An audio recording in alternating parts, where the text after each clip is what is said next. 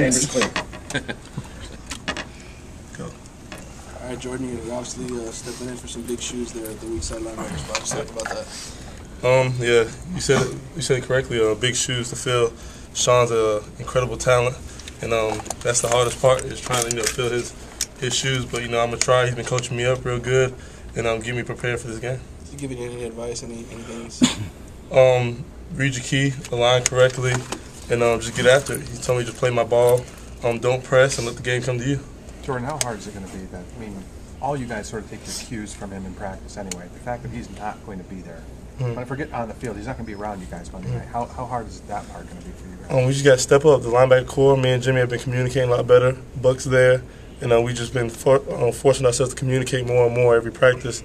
And it's not going to be easy, but we've been practicing it real good, and they've been making sure that he's not there and forcing us to make the calls and make the reads, and it's made us a lot better, though. With how hard you've been pushing to get on the field, how much do you appreciate the opportunity? I feel like God does things for a reason. Everything happens for a reason, and this is the opportunity to present myself, and I can go out there and show what I can do, and that way hopefully I can get some PT next week too. Can you talk about the Maryland offense and sort of what you see from them and how tough they're going to be to stop? Oh, they're tough. They have a great team. They had a great quarterback in O'Brien. They had a great running back in Meggett, and they come out, they run hard. They fly around. The receiver, they have a great receiving core. Guys catch the ball, go upfield, and I'm really excited about playing them because there's gonna be a tough game. Coach Golden talked about your maturity. He said you're an excitable guy, but you couldn't always keep that throughout the game. Now you're more mature. You're keeping that intensity throughout the whole game. Talk about the maturation process and how you've been able to stay focused and keep that energy. During the summer, the coaches, my main focus was to be consistent. And as I've been growing, I've always tried to bring the energy, try to bring the juice. And as I've been growing, I just learned, I just got to do it every day. So every day I just talk to myself, continually talk to myself. I have a paper that I read that Coach Barrow gave me. I just read it every day before I go on the field. And as I'm starting to feel down, I just recite it to myself. Positive emotions.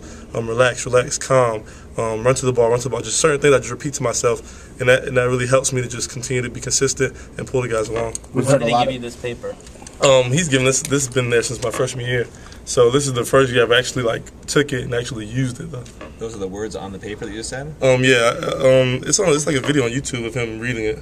If you guys want to see it, it's the seal MBT, committed on being the best.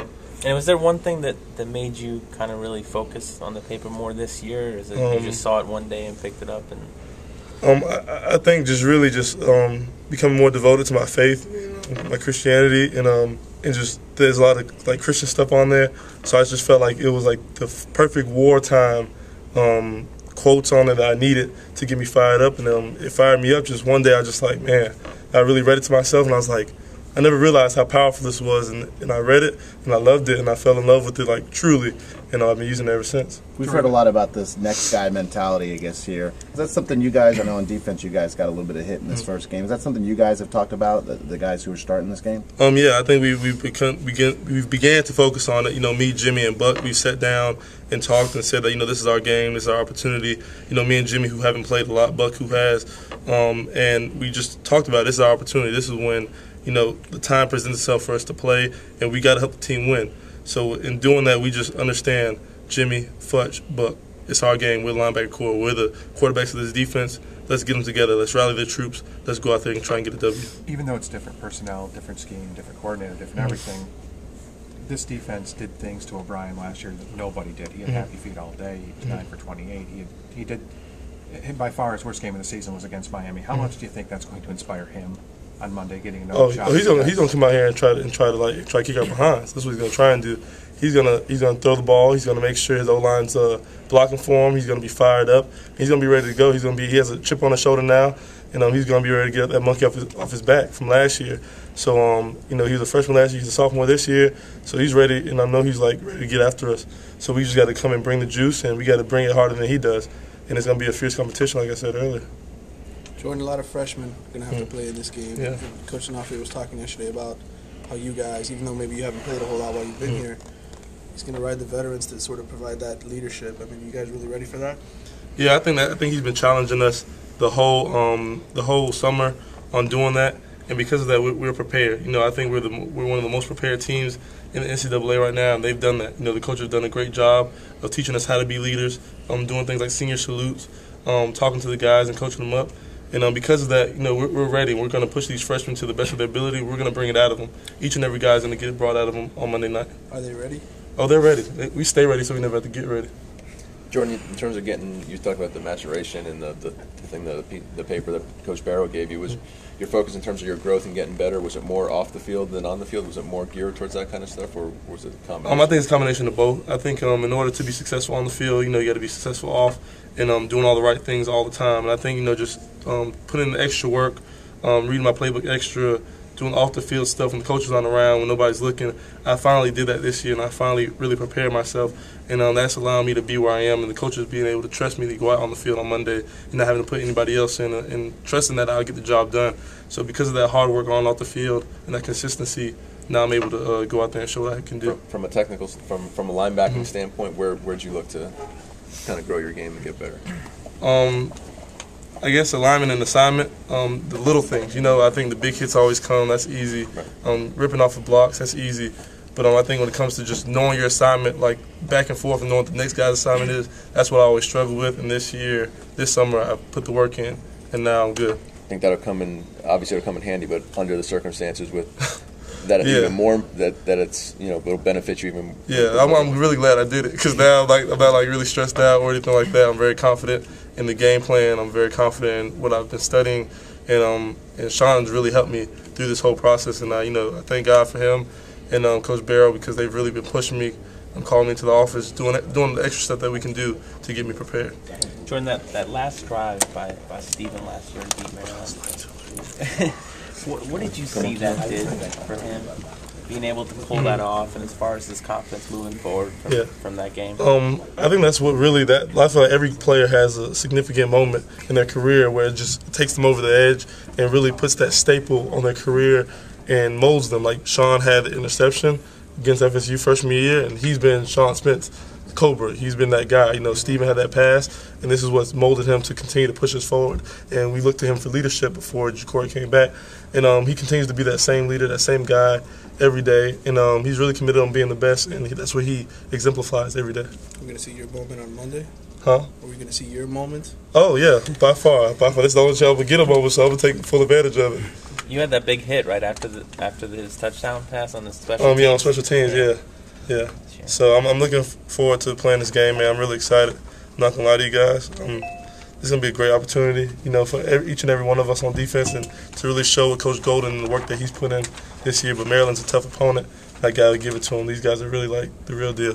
What statement do you feel like you guys can put out there? I mean, you're going to be on national. People are going to be curious to see how you respond without the missing players. What statement do you feel like you can put out there if you can go up there and win, you know, in that environment? That we want to be the most tenacious defense in the NCAA. We want to have 11 heads to the ball every time, and that's the staple we want to put. We want to, when they turn on the film, we want to strike fear into the hearts of every team that plays us. Even though we know that they're going to bring their A game every time we play, but we just want to strike fear into every single player that turns on the film, every single coach, GA, equipment staff, you name it. We want to strike fear. When you turn on the tape, we want the Miami defense to be the most feared defense in college football. You lined up behind Chicolo?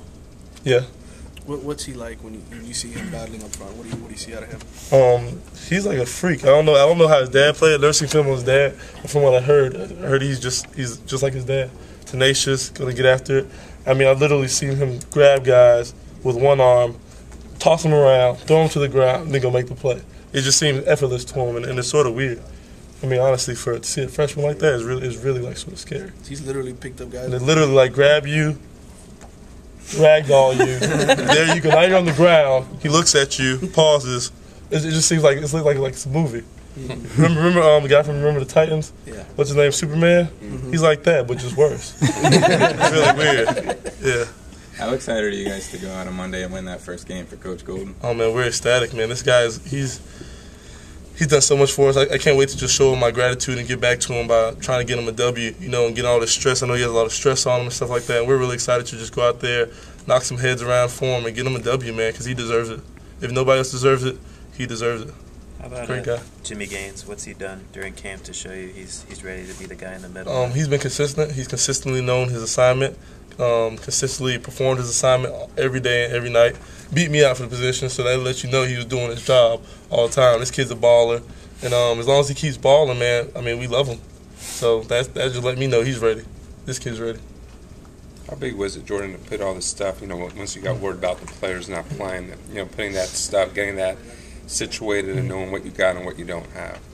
I think it was important, we already sort of knew it was coming, so we had prepared for it. And then it came so that we were already prepared. So then the coaches would have that next man in mentality. We've been prepared this whole time. So no matter what, we all knew that we were going to end up playing. We just didn't know how much or what plays or how many things we're going to have. But now the opportunity presented itself, so now I'm ready, we're prepared. And it's really all on the coaches because they've done that. They've really prepared us, and the seniors have really stepped it up. VT, especially JoJo Nicholas, really stepping up and showing us how to be leaders and how to get in the game and execute our assignment. The guys that aren't going to be going up there, the guys that are staying back, have they told you anything, or do you... Man, they just say don't pray. They say ball out. They're really pushing us to ball out. They've been leaders the whole time. Nothing's changed. They still go out there. They still coach us up. They still show us nothing but love. We show the same love.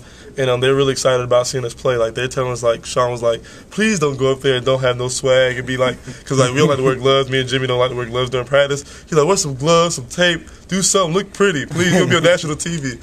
So they show a lot of love, man, and we're really excited about it. Speaking of swag, you got any kind of hair designs? I don't know if I can do it this game. It's sort of late, but I'll try and see if I can get something for you guys. Right. I'll try to get something. I don't know how Coach Golden might feel about it, But I'll ask him first, and then I'll get permission. If I got permission to do it, I'll do it. Turtle shell, maybe? No, I don't know about all that. It sounds like that's no, hell no. Excuse my language, but no, I can't do that one. What was the name of the letter? What did you say you called it from Barrow? Committed on being the best. COBTB. Committed on being the best. Yeah, COBTB. That's it. Okay. Thank you. No problem. Thank